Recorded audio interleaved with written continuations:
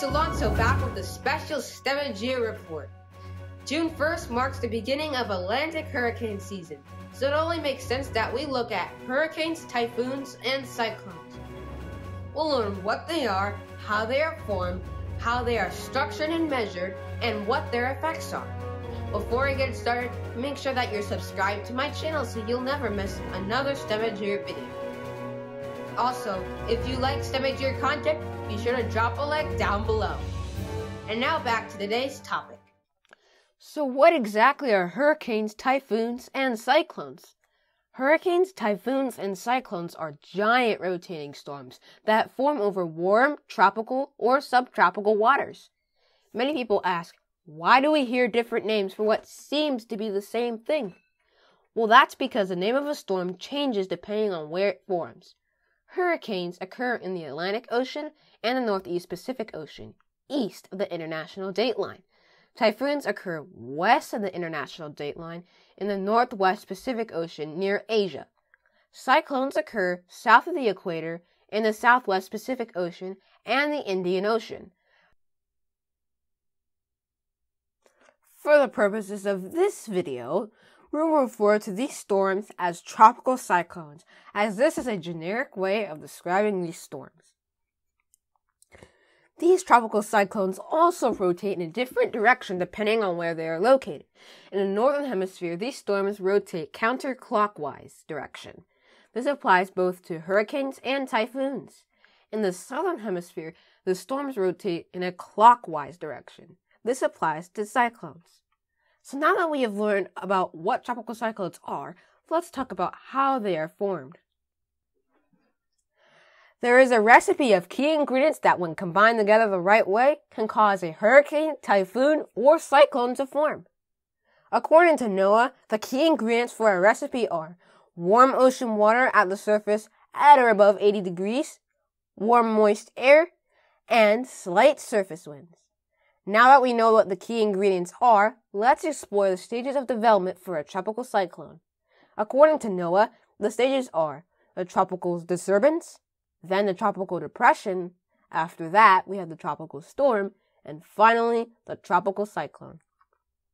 A tropical disturbance can form when warm air from the ocean rises, evaporates, and condenses, forming clouds.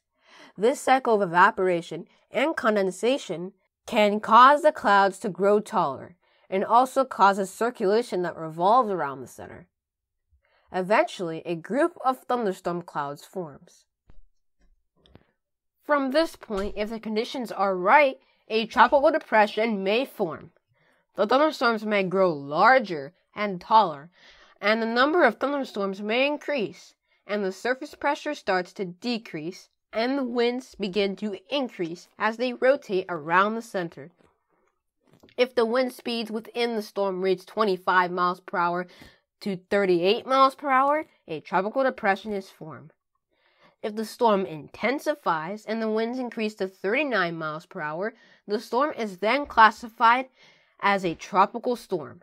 Once that happens, the storm is named so that it's not confused with the other storms that may be forming as well. The name is picked from a system developed by the World Meteorological Organization. Finally, if the winds reach 74 miles per hour, the storm officially becomes a tropical cyclone. After forming, tropical cyclones can increase in intensity and are given a rating based on their maximum sustained wind speed. Sustained wind speed means that the strength of the wind stays the same over a defined period of time. Meteorologists use a special scale called the Saffir-Simpson scale to select a rating. Tropical cyclones are rated from 1 to 5, with Category 1s being the weakest, and Category 5s being the strongest.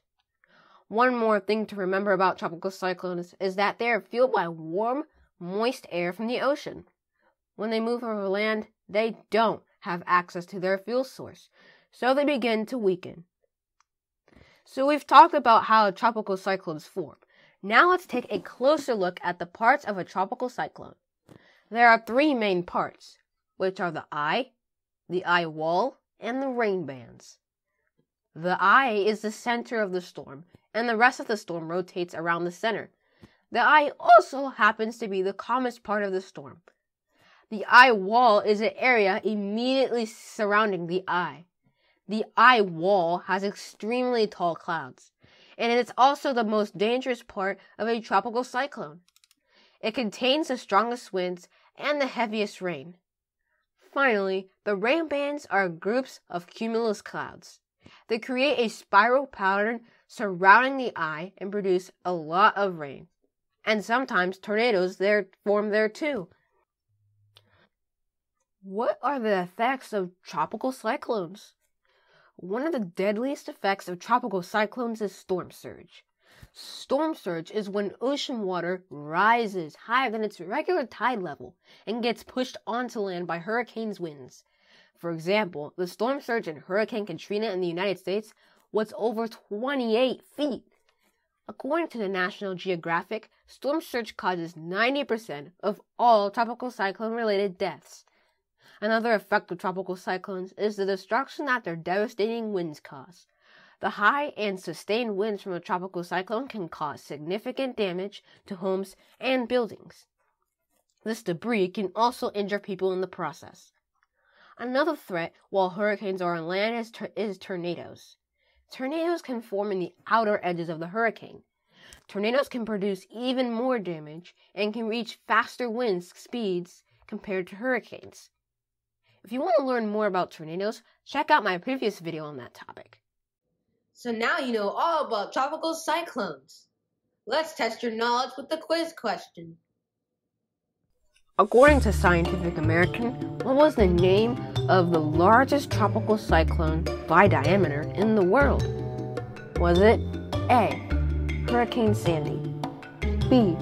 Typhoon Marsh, C. Typhoon Haiyan, or D. Typhoon Tip?